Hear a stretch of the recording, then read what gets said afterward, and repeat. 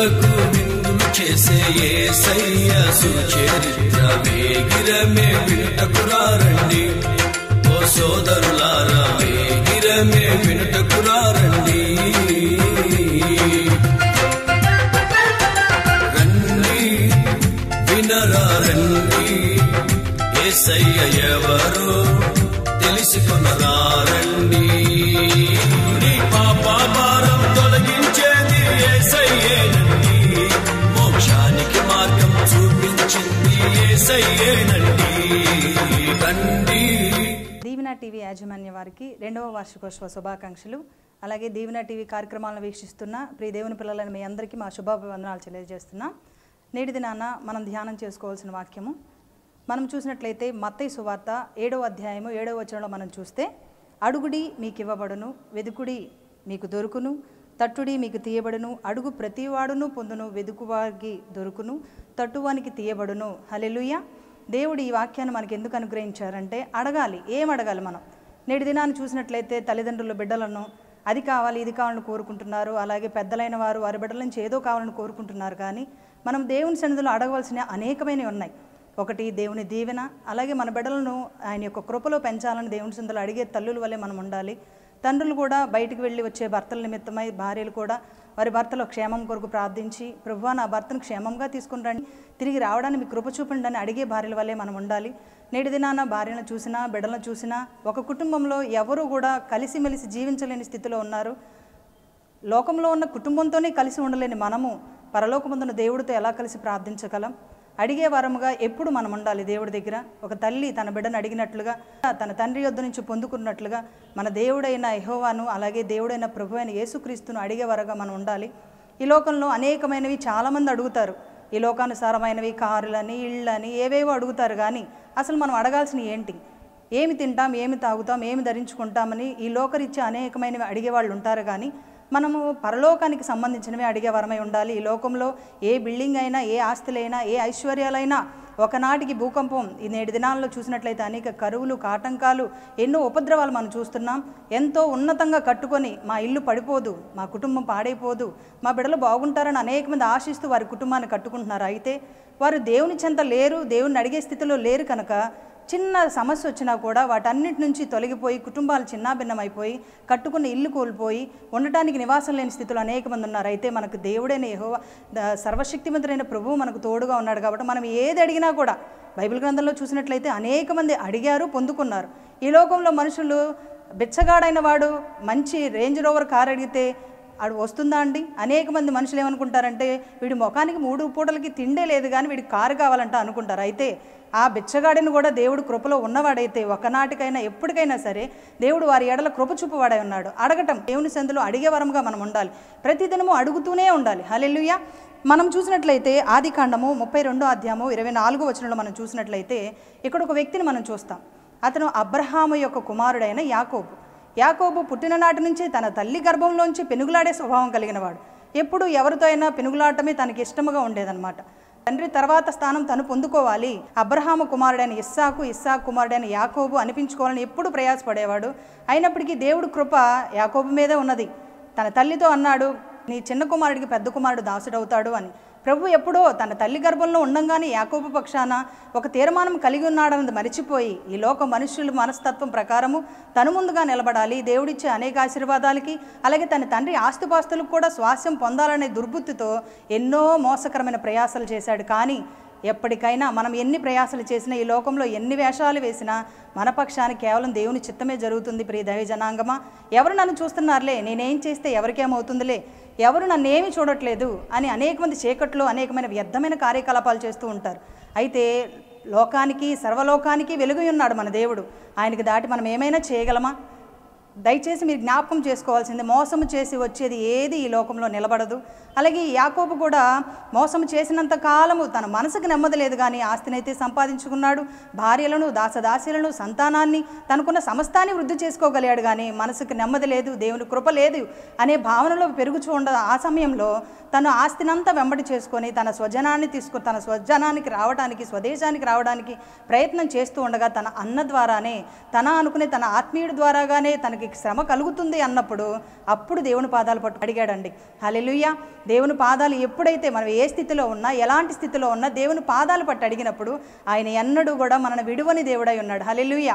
ఈ లోకంలో మనుషులైతే వారికి చేసిన మోసాన్ని బట్టి, వారికి చేసిన చెడ్డ క్రియలను బట్టి త్రోసివేయాలని చూస్తారేమో, కానీ మన దేవుడు ఎంతటి మోసగాడినైనా, ఎంత త్రాగుబోతునైనా, ఎంత వ్యభిచారినైనా, ఎంత హీనమైన బ్రతుకులో నువ్వు బ్రతుకుచున్నా, నువ్వు ఎప్పుడైతే దేవుని పాదాలు పట్టి అడగడం నేర్చుకుంటావో ప్రియ దేవుని బిడ్డలారా, దేవుడు నీకు జవాబు ఇవ్వడానికి సిద్ధంగా ఉన్నాడు.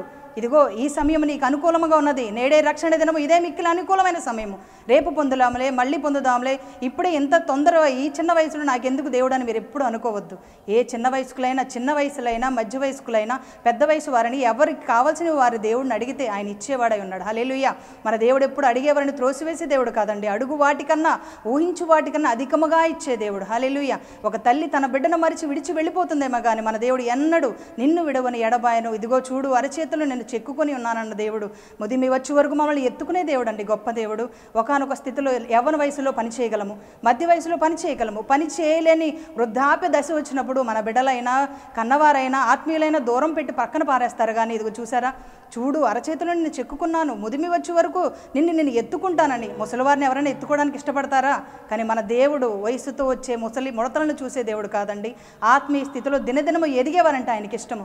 ఎంత నీవు మోసము చేసిన దేవుని దగ్గర అవటం కోసం యాకోబు మోసగాడై ఉన్నాడు కనుక, యాకోబు ఒక రాత్రి తనదంతా, తన సంపాదన, తన మోసము చేసి సంపాదించిన తన ఆస్తిని, తన బిడ్డలను, తన భార్యను, తన సంతతిని అంతటిని విడిచిపెట్టి ఒక్కడే మిగిలిపోయాడు. ఒక్కడే వచ్చాడు, మరలా తిరిగి వచ్చాడు.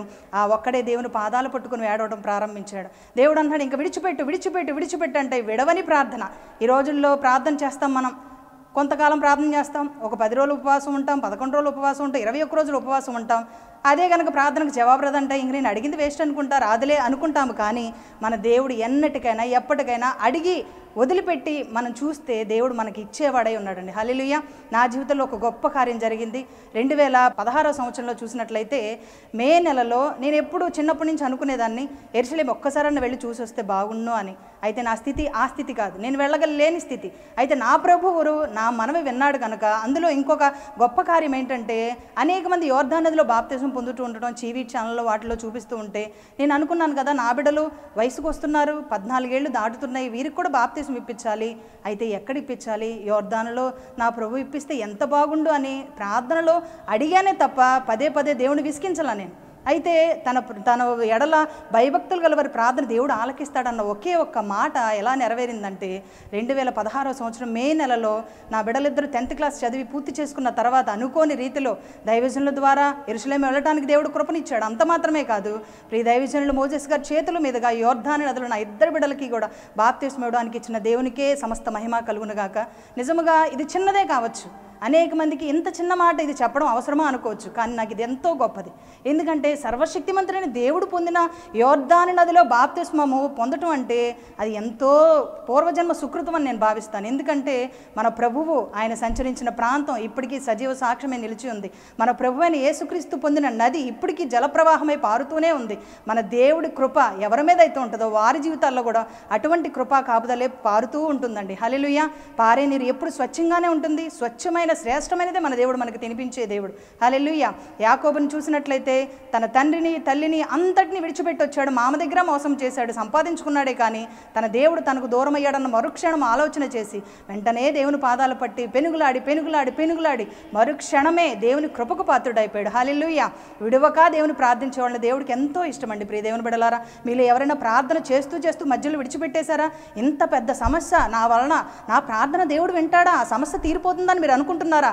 ఖచ్చితంగా కాదు. ప్రియ దేవుని బిడ్డలారా, ఎవరైనా, ఎప్పుడైనా, ఎక్కడైనా కూడా మీరు ప్రార్థన చేసేవారైతే, నిజముగా దేవుడికి మొరపెట్టేవారైతే, మీరు అడిగే దానిలో దేవుని చిత్తం ఉంటే ఖచ్చితంగా మన కోరికని దేవుడు సిద్ధింపజేసేవాడై ఉన్నాడు. మన జీవితాలు, మన ఆలోచనలో ఆయన చిత్త ప్రకారం నడిపించే దేవుడై ఉన్నాడండి. హల్లెలూయా. యాకోబు జీవితంలో కూడా అలాంటి గొప్ప కార్యాలు జరిగినాయి. తన వారందరినీ విడిచిపెట్టినా కూడా అన్న చంపేస్తాడు అని భయంతో కన్నీరు కార్చి ఏడ్చినప్పుడు దేవుడు, యాకోబు నీవు మోసగాడవు, నీ పేరేమిటని అడిగినప్పుడు నా పేరు యాకోబు అని చెప్పాడు. యాకోబు అనగా మోసగాడు.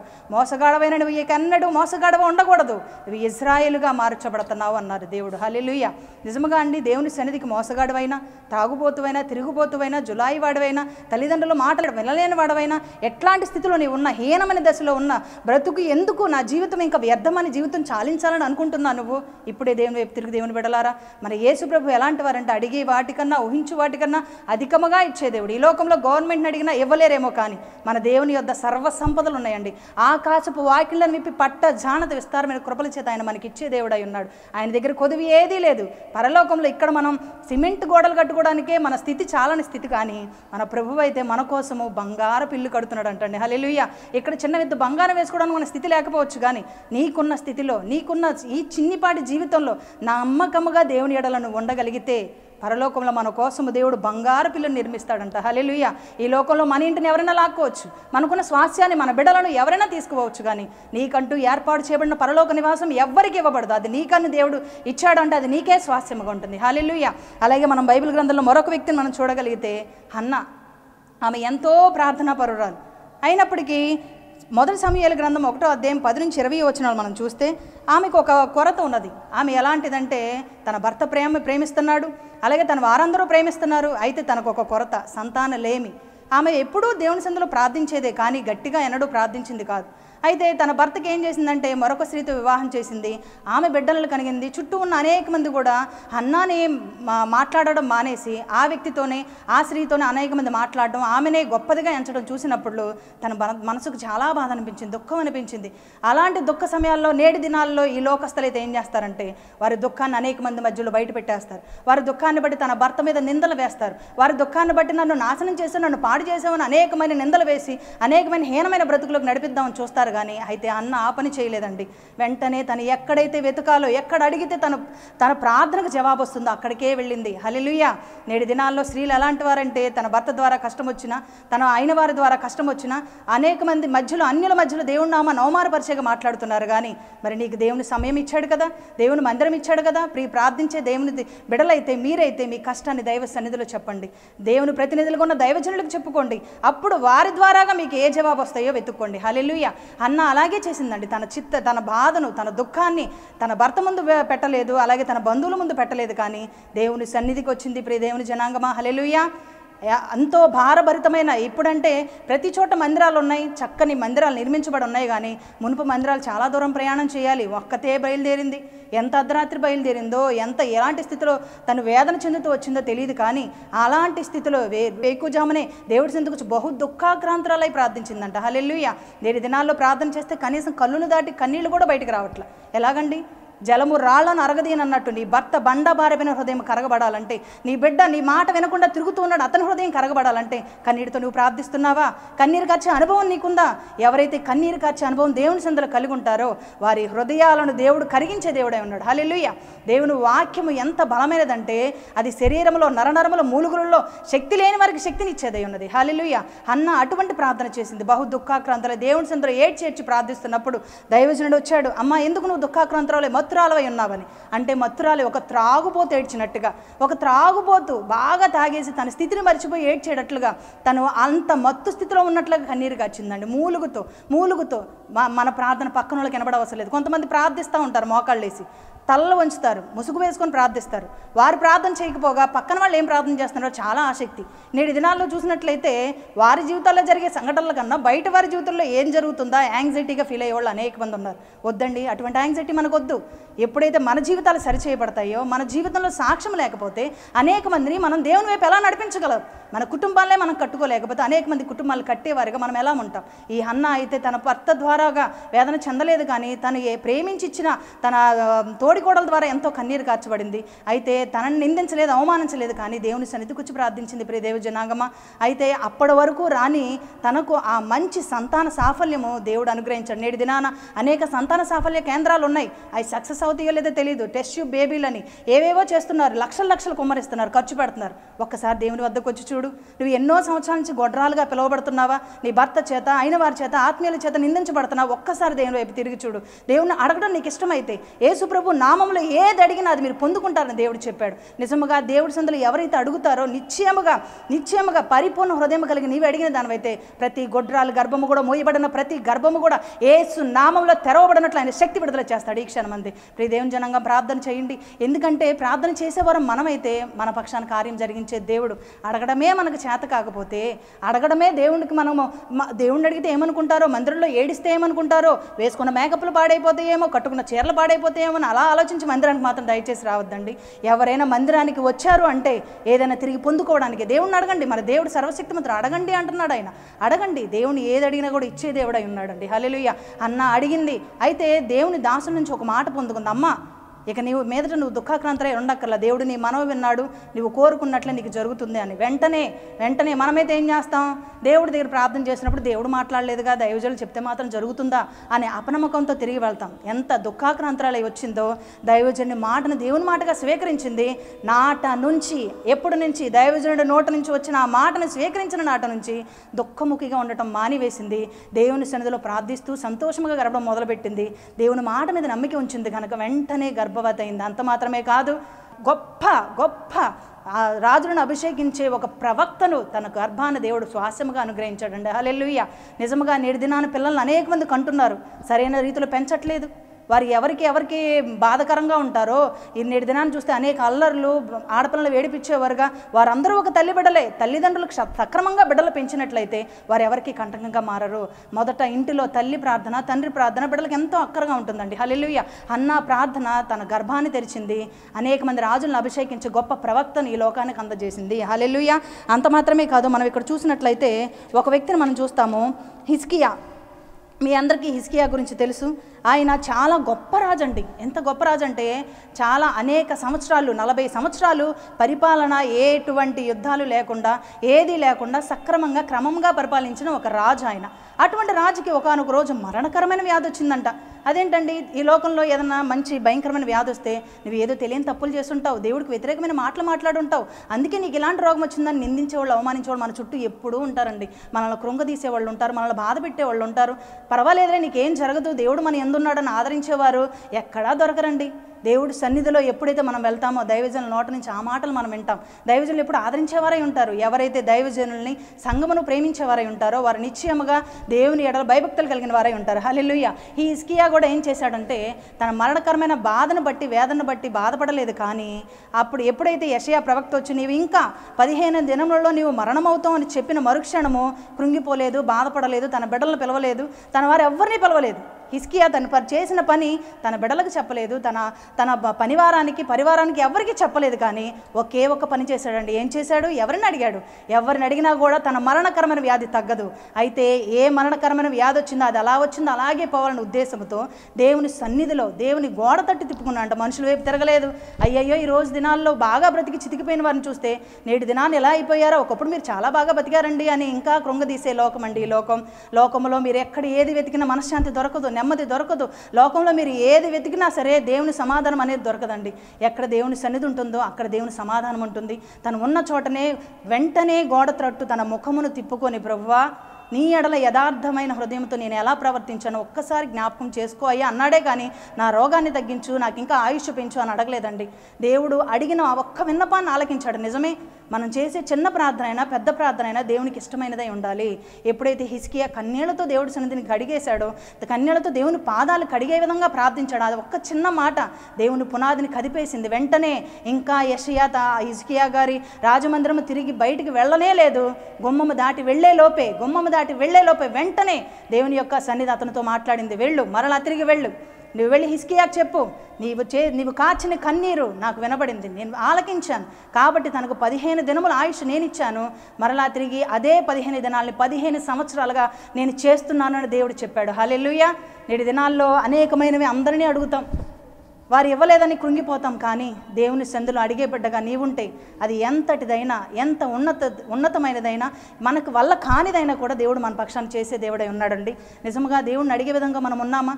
దేవుని ఎడల మోకరించి అయితే ఒకటి మనం గమనించినట్లయితే పరిసయ్యుడు ప్రార్థన చేశాడు, నేను చాలా నీతిమంతుణ్ణి, తెల్లని వస్త్రాలు వేసుకున్నాడు, వారమునికి 3 సార్లు ఉపవాసం ఉంటున్నాను, నీ సన్నిధిలో దశమ భాగాలు ఇస్తున్నాను, మానక దైవ మందిరానికి వస్తున్నాను, తన గొప్పలు చెప్పుకోవడమే ప్రారంభించాడు. కానీ దూరముగా ఒక చెత్తలో ఉన్నాడండి.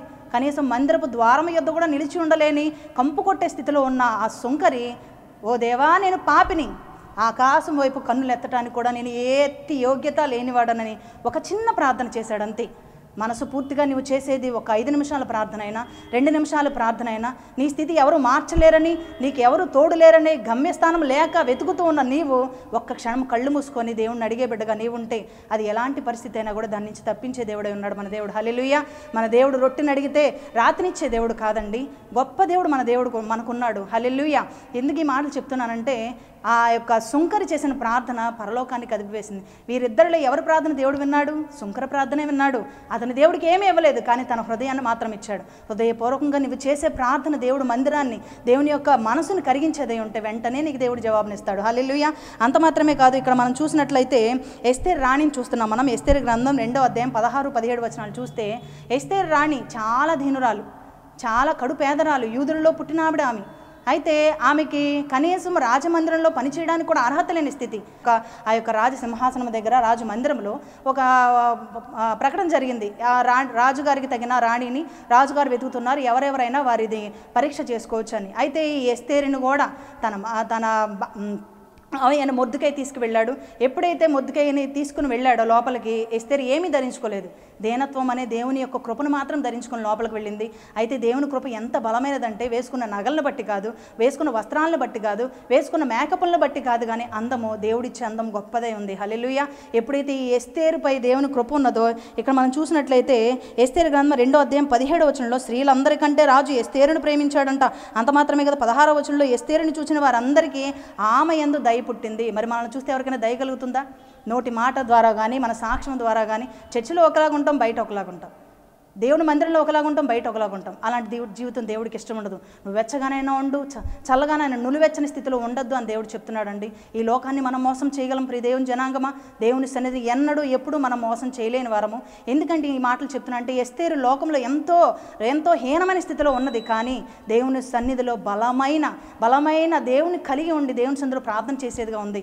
ఎప్పుడైతే ప్రార్థన చేసిందో కనీసము పనికత్తిగా అయినా ఆ రాజు దగ్గర ఉండలేని ఆమె స్థితి, ఆమె ప్రార్థన, దేవుని ఎడల ఆమెకున్న నమ్మకము రాజుగారి పక్కన రాణిగా నిలబెట్టేసిందంట. హల్లెలూయా. అంత మాత్రమే కాదు, మునుపున్న రాణిలందరికంట, తర్వాత వచ్చిన రాణిలందరికంటా కూడా అత్యధికముగా రాజు ఎస్తేరునే ప్రేమించడం. అంత మాత్రమే కాదు, ఆమె దీవెన అక్కడితో ఆగిపోలేదు, కానీ తన జాతి వారందరినీ మరణ శిక్షలోంచి జీవంలోనికి నడిపించే ప్రార్థన తనదున్నది. నిజంగా ఈ 7 దినాల్లో శ్రీలంగా మనం ఎలా ఉన్నాం, మన జీవితం ఎలా ఉంది, మన బిడ్డలకు కొంతమంది అయితే వారి కుటుంబాల్లో కూడా సాక్ష్యం కలిగి ఉండరు, భర్తని ప్రేమించరు, బిడ్డలను ప్రేమించరు, వారిని గాలికి వదిలేసి 7 దినాలు చూస్తే సీరియల్స్కి అట్రాక్షన్ అయిపోతున్నారు, ఫోన్లకి ఎడిక్ట్లు అయిపోతున్నారు. ప్రియ తల్లులారా, అలాగే ప్రియ స్త్రీలారా, మీ అందరికీ నేను చేసుకునే మనం ఏంటంటే దేవుని సన్నిధిలో మీ బిడ్డల కోసం అడగండి. ఏది అడిగినా కూడా దేవుడు మనకిచ్చే దేవుడు విన్నాడు. ఈ లోక మనుషులు కాదండి అడగవలసింది. నీ బిడ్డలు ఉన్నతమైన స్థితిలో ఉండాలంటే దేవుని సన్నిధిలో ప్రాధేయపడి అడగండి. అది ఇప్పటికీ ఒకానొక దినాన్న కొంతమంది పూర్వీకులు మనం చూసినట్లయితే వారి బిడ్డల కోసం కన్నీరు కార్చి ప్రార్థించారు. అయితే వారు బ్రతికుండగా దేవుని చూడలేదు, కానీ వారి కన్నీటి ప్రవాహంలో వారి బిడ్డలు కొట్టుకుని వచ్చి నీచమైన వారి స్థితిని దేవుని కొరకు బలముగా నిలబెట్టినదై ఉన్నది. తల్లి ప్రార్థన అంత గొప్పదండి. హల్లెలూయా. శ్రేలమైన మనము మన భర్తల కోసము, మన బిడ్డల కోసము, సంఘ కాపరులను మీరైతే దైవజనరాలుగా మీ సంఘ బిడ్డల కోసం ప్రార్థించేవారై ఉండాలి. ఎవరైతే ఇట్టి ఆలోచన కలిగి ఉండి దేవుని అడిగే స్థితిలో ఉంటారో నిజంగా వారు అడిగిన ప్రతిదీ దేవుని సన్నిధిలో పొందుకుంటారని నిశ్చయముగా మీ అందరితో చెప్తున్నాను. ఈ చిన్ని వాక్యాన్ని దేవుడు దీవించి మీ అందరి జీవితాల్లో దేవుడు ఫలింపచేయునుగాక. ఆమేన్. ప్రార్థన చేసుకుందాం. పరిశుద్ధుడా, ప్రేమ స్వరూపి, సర్వశక్తిమంతుడా, సర్వోన్నతుడ, సకల ఆశీర్వాదాలకు కారణభూతుడైన అద్భుతమైన దేవుడానికే స్తోత్రాలు ప్రభువా. ఏ ఆధారం లేకుండా శూన్యములో భూమిని వేలాడదీసిన దేవుడవు ప్రభువా. ఆధారం లేని మా బ్రతుకులకు ఆధారమైన దేవుడవు.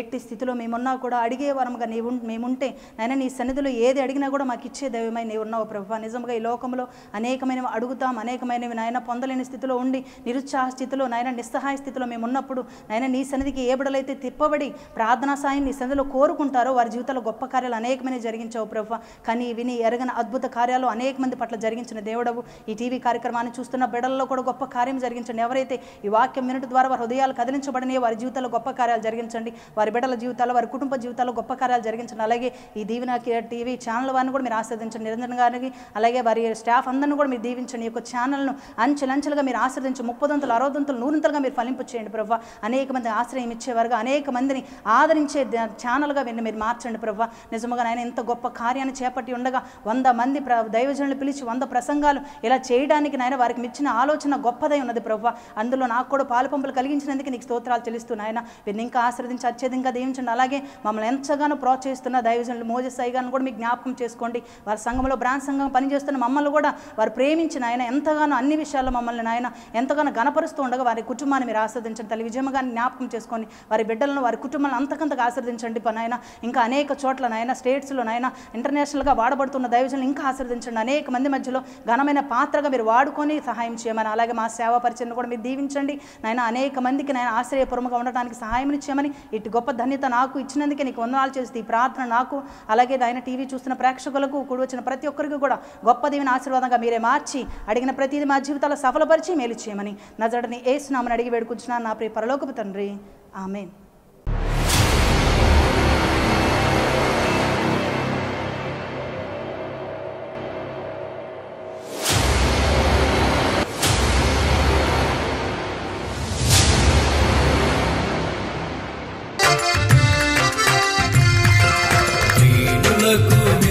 చేసే యేసయ్య సుచరిత్ర వేగిరమే వినుటకురారండి. ఓ సోదరులారా వేగిరమే వినుటకురారండి. రండి వినరారండి, యేసయ్య ఎవరో తెలుసుకొనరారండి. నీ పాప భారం తొలగించేది యేసయ్యేనండి. మోక్షానికి మార్గం చూపించింది యేసయ్యేనండి.